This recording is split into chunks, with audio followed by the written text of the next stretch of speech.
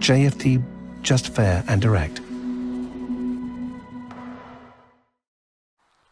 Good morning everyone, and welcome to JFD's daily market review for December the 29th. I am Charalambos Pissouros, senior market analyst here at JFD, and I will talk about yesterday's main market movers, what's my opinion moving ahead, what are today's important events and how they could affect the markets. But before we start, let's read our disclaimer. The content we produce does not constitute investment advice or investment recommendation, should not be considered as such, and does not in any way constitute an invitation to acquire any financial instrument or product. I will leave you a few seconds to read the rest, and then we will jump into our analysis.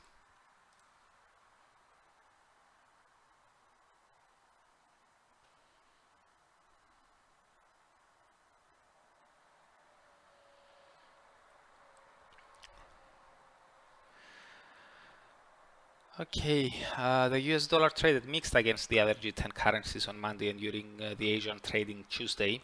It gained against the pound, the Aussie, the yen and the Kiwi in that order, while it underperformed versus the Swiss franc, the euro, the Canadian dollar and NOK. The greenback was found virtually unchanged against SEK. The strengthening of the Swiss franc, combined with the weakening of the risk-linked Aussie and Kiwi, suggests that markets traded in a risk-off fashion yesterday. However, the weakening of the Japanese yen points otherwise. Thus, in order to get a clearer picture with regards to the broader market sentiment, we prefer to turn our gaze to the equity world. Here, major EU and US indices were a sea of green, with all three of Wall Street's main indices hitting fresh record highs. The UK FTSE 100 was closed in celebration of the Boxing Day.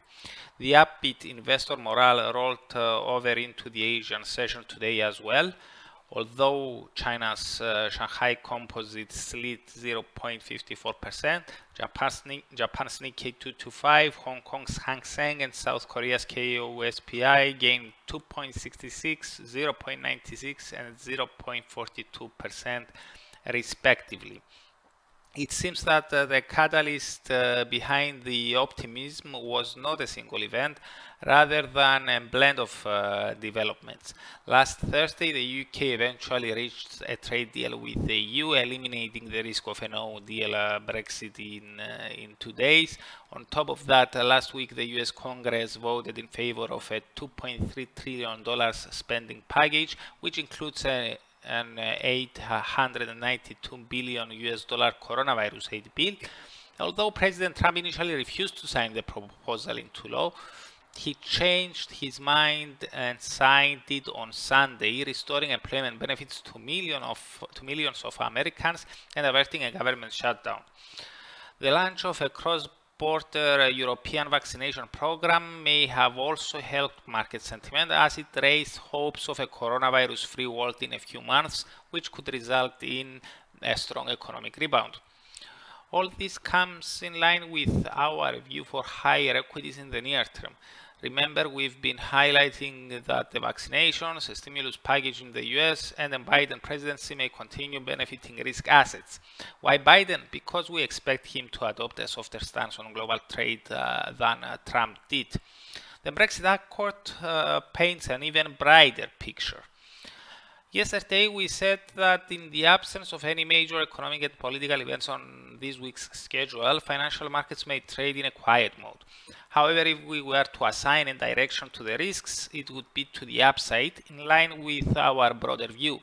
Sometimes thin liquidity results in violent swings in the markets, and thus we would stay careful despite the almost empty agenda.